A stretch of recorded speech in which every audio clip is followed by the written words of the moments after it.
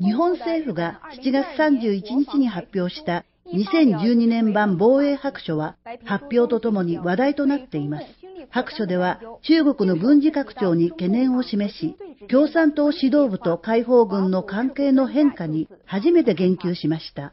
米シンクタンク専門家の見方を伺いました。日本の2012年版防衛白書では、中国共産党指導部と軍の関係が複雑化していると記し、日本にとって危機管理上の問題として注視する必要性があると指摘しました。米シンクタンクの専門家は、これはアジア諸国の共通の懸念事項でもあると述べます。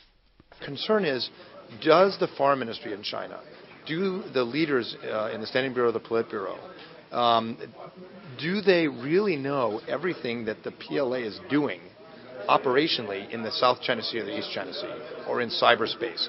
Maybe they gave broad guidance, but I don't think they fully understand some of the quite aggressive and really risky stances that the PLA, but also the other maritime services are taking. 白書はまた、中国の国防費は24年間で30倍に急増したと強調し、軍事の透明性の欠如を指摘しました。一方専門家は、中国軍には多くの弱点があり、アメリカと比べた場合、全く相手にならないと指摘します。In military terms, China has some enormous challenges. There's corruption, endemic corruption in the PLA. They have enormous, they don't have anything like our experience in terms of joint and combined operations at a senior level. They don't really have any significant allies they can rely on. They have none, basically. I mean, Pakistan, North Korea. Whereas the U.S. has a broad range of quite important and powerful allies. 近年、中国は東シナ海と南シナ海の領有権をめぐり、日本を含む周辺諸国と摩擦が絶えません。一方、これをきっかけに周辺諸国は次々アメリカに援助を求めています。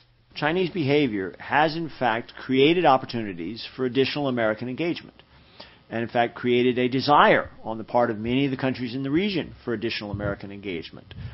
Ultimately, as Mike pointed out, that runs against China's basic strategy of preventing an alliance being formed in array against them. 新東人テレビがお伝えしました。这是新传记者，这是美国某个经济报道。听到吗？美国来的海为什么意外的记者中国当地宣布公布的？有人说他是专制统治的政府危险，这是航母打一家嘛。